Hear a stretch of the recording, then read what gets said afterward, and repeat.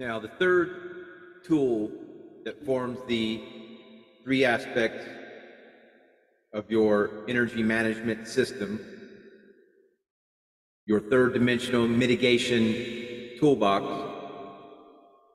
is found within the center of your head and your higher mind.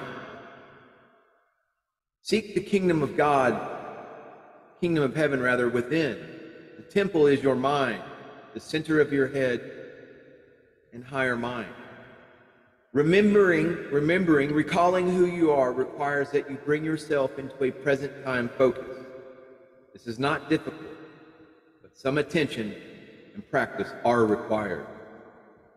There is a place within the center of our head that acts as a command center, a place where clear decisions can be made and actions can be set in motion. However, as we grew up, we learned to give up this place and trust the opinions and beliefs of others. Many times our mothers, fathers, and teachers and ministers said they had a better idea of life and how we should live it than we did. We learned to give up our power to their thoughts and beliefs. We stepped away and relinquished command of our decision-making. But most importantly, for many of us, we stopped listening to our own internal guidance system. We gave up knowing our own truth, and we lost ourselves. Wishing only the best for us, our mothers, fathers, teachers, and ministers showed us how to live and experience life, the right and wrong, good and bad, shoulds and should nots of life. They told us how we should behave, who we should be friends with, how we should move, and what we should do in order to be successful. Where did many of those thoughts and commands from your mother, father, teacher, minister go? To a great extent, they went directly into the center of your head, displacing you, moving you to the side. See only what I see, do only what I do, you were told. You then began to view your world through the filters of their thoughts, their beliefs, and their experiences rather than your own. You grew up, and these habits continue. You still allow others to get into the center of your head and establish their values, preferences, and goals there. You continue to give up your seniority to the many others you associate with, your colleagues, your spouse, children, and friends. You can change this habit.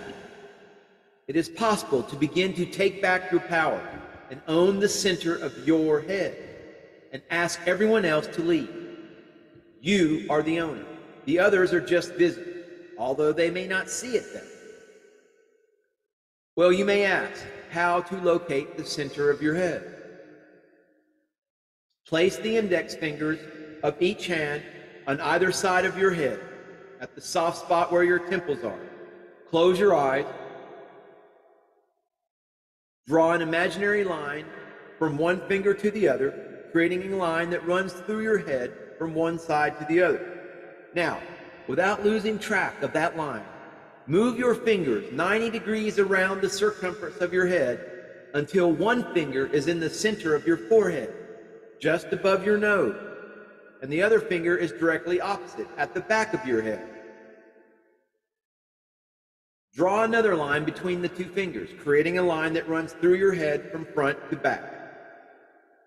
Find the point where the two lines intersect and bring your full awareness to that point. Be at the point of this intersection for a few moments. This is the center of your head. Look through your closed eyes as if they were windows. Take a breath.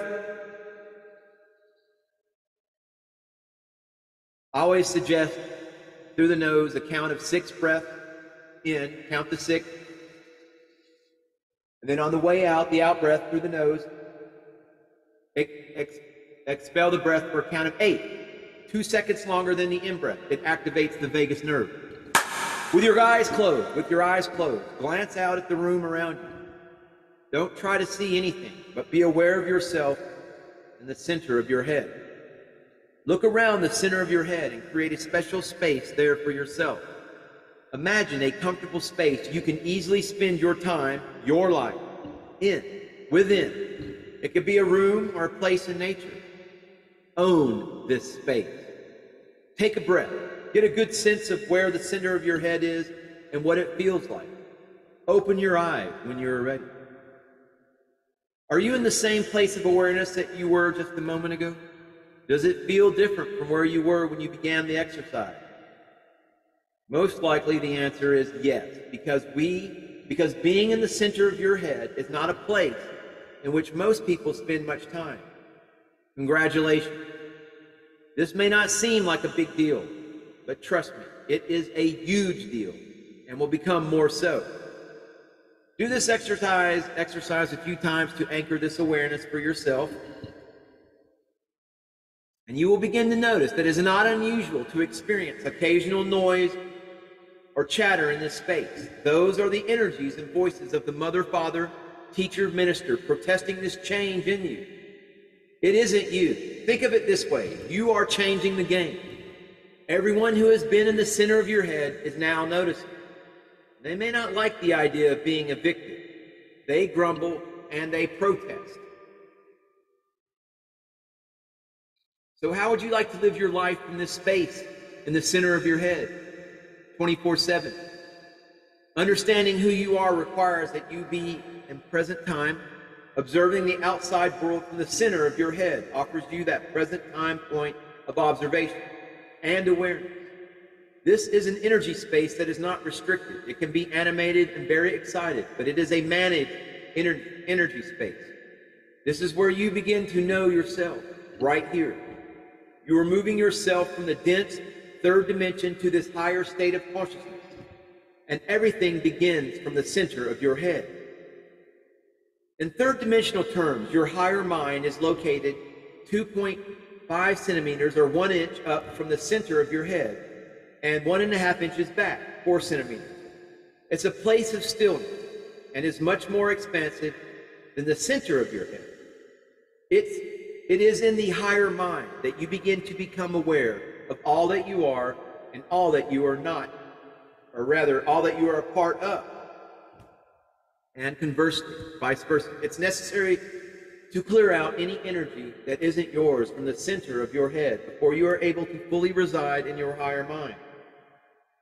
As an analogy, you might see the center of your head as the stairway that leads to the still point of your higher mind. If the stairway is cluttered and filled with debris, it isn't possible to step into the sanctuary within your higher mind.